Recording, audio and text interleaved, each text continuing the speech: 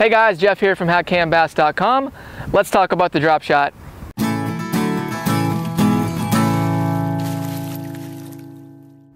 We're going to start with the basics and then work our way up to some more advanced topics. If you'd like to skip ahead in the video, just click these navigation buttons to the right. So I want to start off by talking about what the drop shot is and what the drop shot isn't. What it is a rig with the weight attached to a leader below the hook. Very simple, and that allows the bait to suspend off the bottom, which is where bass will feed the majority of the time. Now, what the drop shot isn't is a situational technique that you only use with light tackle to catch finicky bass. That's the biggest mistake people make, is thinking that this is only for finesse. I mean, it's a great finesse technique, don't get me wrong, but it's also very versatile. In fact, it's so versatile that Elite Series Pro Aaron Martins, who's considered the master of the drop shot, has always called it the most effective rig in bass fishing because it'll catch fish anywhere in any situation. All right, let's talk about what you need to rig a drop shot. For hooks, I usually use the ones that are specialized for drop shotting. They might also be called finesse hooks or circle hooks or split shot hooks. Now, generally speaking, you want to be using the smallest hook possible. So something as small as a size 2 or a size 1, or maybe even something bigger like a 1/0 or a 2/0 work really well.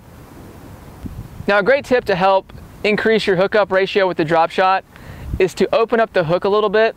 So what you can do is take some pliers and slightly bend the hook point out, and that'll greatly increase your hookups.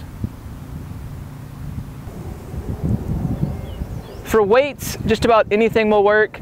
You want to keep in mind what kind of bottom surface you'll be fishing, but as far as the size, that'll depend on the depth and the wind conditions. But a 1/8 ounce is pretty standard, and you really don't want to be using anything over a 1/4 ounce.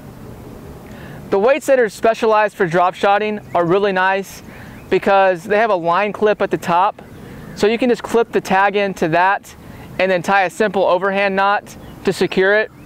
And what's great about that is if you were to get hung, that weight will pull free pretty easily, allowing you to get your hook and the bait back.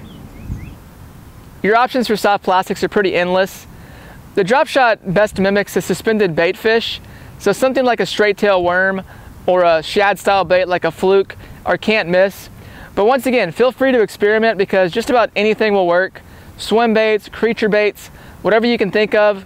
Personally, one of my favorites is the robo worm straight tail worm. All right, now we're going to show you how to tie a drop shot. Use whatever knot you're most comfortable with. I always recommend the uni knot for just about anything. The only difference for the drop shot is you want to leave a long tag end for the leader. The longer the leader, the higher the bait will suspend off the bottom. But once again, leader length is something that will vary. And then the most important part of tying this is once you've cinched the knot, take the tag end and go back through the eye of the hook from the hook point side.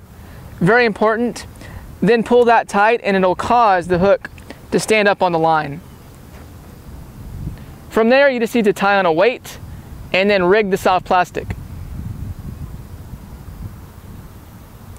There's going to be a few different ways you can rig your soft plastic to the drop shot. The most common way is to nose hook it. Now, a modified version of this that works even better is to keep the hook point embedded inside the plastic like this. Go in through the belly of the worm about a 1/4 inch down and bring it up through the nose where the point of the hook is right under the surface.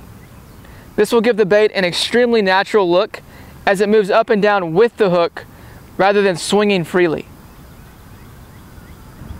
Wacky rigging a straight tail worm can be very effective at times as well. And also another option is to simply Texas rig it. The last thing we're going to talk about is how to work the drop shot. Now this is where you need to drop any preconceived notions that you have about this rig, because once again, it's not just a finesse technique. It's great to work vertically and dead sticking, but about 70 to 80% of the time, I'm casting this out and working it like a Texas rig or a Carolina rig. So if you're around active fish, hopping it off the bottom, shaking it, even swimming it back with the weight off the bottom are all very effective. Now if the bite gets tough, it's a great finesse technique, of course. You can dead stick it. You can use very slight rod movements to barely shake the worm, where you're shaking the worm and not the weight. All of those work really well. But once again, don't be afraid to experiment, because just about anything will work. All right guys, that was the DROPSHOT rig. Thanks for watching. If you found it useful, please hit that like button, and also be sure to subscribe. Check us out on social media, and check us out on our website, HatCamBass.com, to see more videos.